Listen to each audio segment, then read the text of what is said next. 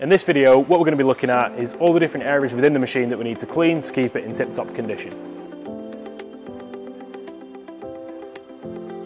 We're now going to have a look at how we clean the machine and make sure that it's in tip-top condition. Okay, the key areas that we want to be looking at are the inside of the machine, so underneath the platform, around the gantry, and also the fans that are going to be operational every time the machine's turned on.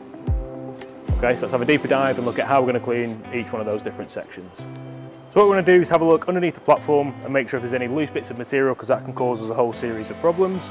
So what we're going to do is we're going to go into the machine, grab hold from either side of the platform and just pull up and lift that up there. If there's any resistance or tension, just try once or twice, don't put a massive amount of force on. If there is a major issue, you can just turn the power off and that will allow you to move the platform freely. Because the machine's open, we then have little bits of dust particles and things like that can land onto the gantry and again inside the machine. So as you can kind of see at the side of the bars, there might be some little bits of dust that just build up. So what we want to do is just go in and give those a quick wipe off, so that then when we re-oil the axes, we don't cause any excess damage by introducing foreign particles in there. So we perform that for the bars that go through the print head, but we also do it for the ones that go through the body as well on the side here. And again, just giving those a quick wipe and making sure that there's no excess debris on there.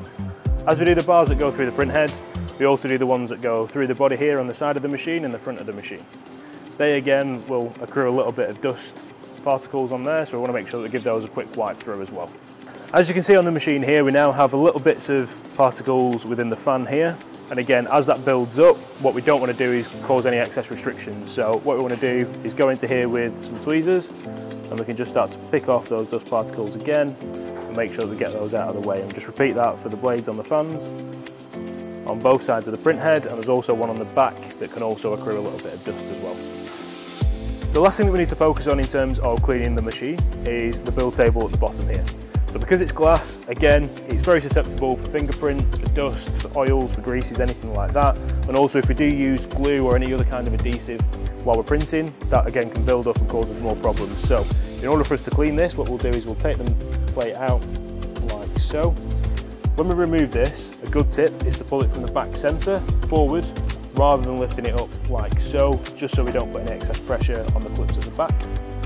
As we take this away, we'll then go and clean this with warm soapy water, towel dry, and then that can go back into the machine and we're ready to print again. Now we've got a clean plate. We've done this with just a dish sponge and some warm soapy water, nothing too abrasive, so we're not going to cause any scratches or scuffs to the platform. When we load this back into the machine, what we want to do is make sure that this sticker is this side up. As we load this back into the machine, being careful to make sure that we're only handling this from either the underside or the edges, so that we're not going to dirty up that side that we've just cleaned.